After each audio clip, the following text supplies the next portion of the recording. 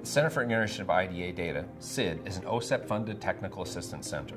The objective of CIID is to support states with the integration of their IDA data with their general education data to support policy decisions or improved outcomes for children and families. The original grant for CIID required us to develop the Generate application.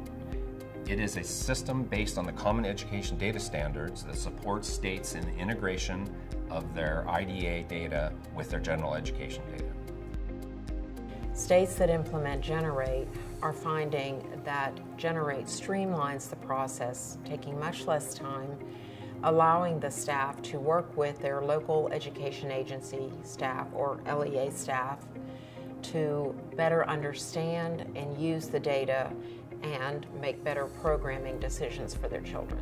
So as a data coordinator, my typical daily objectives are to review data elements, make sure that our collection system is accurately collecting what we need for the different stakeholders, such as teachers, state-level personnel, and legislators. Some of the challenges that WVDE faced before working CIID on Generate was mainly efficiency. There were several people involved in the collection, cleaning, and reproduction or submission of the EDFacts files.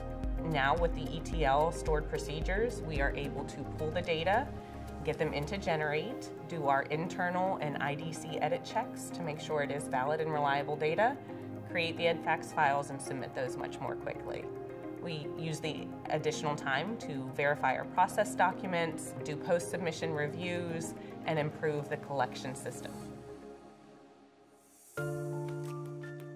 CIIDS is a community-driven data standards and set of tools across the early learning to workforce educational spectrum. It supports data systems and data use to improve educational outcomes for students and families. CIIDS resources and tools can be used by anyone that does data systems and management work. Developers can use the systems and tables in CIIDS to build solutions for data users. Researchers can use CIIDS to look up research questions and data use cases. Policymakers can use data out of CIIDS data systems to inform policy decisions and administrative work to improve outcomes for children and families. Our work with the CIIDS data elements have improved our process in West Virginia by helping us identify missing or redundant data elements. So for example, with discipline, we have identified a more specific need for severe bodily harm to improve our accuracy of reporting. By improving data quality, we are able to improve outcomes for students in the state by working with the local educational providers to have a better understanding of their data and how they can use it to improve the results and compliance measures that are collected by the federal government.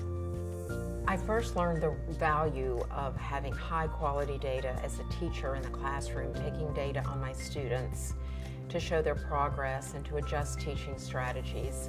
I then found the value of high quality data in a school district when I examined discipline data to convince others to implement positive behavior intervention and supports. So improving data quality and availability within the state improves the educational outcome for students with disabilities by allowing the local educational providers to use their data more accurately. They are able to see the measures of compliance and results and improve the targeted measures that they are deficient in. Stakeholders can support the work of CIID by engaging in the Common Education Data Standards open source community. Engaging in CIIDS in the open source community, supporting the development of the standard, commenting on elements, and contributing to the community are all ways to support states in their effort to implement, generate, and support policy decisions. State staff and stakeholders can learn more about CIID and our efforts by visiting our website or following us on LinkedIn and Twitter.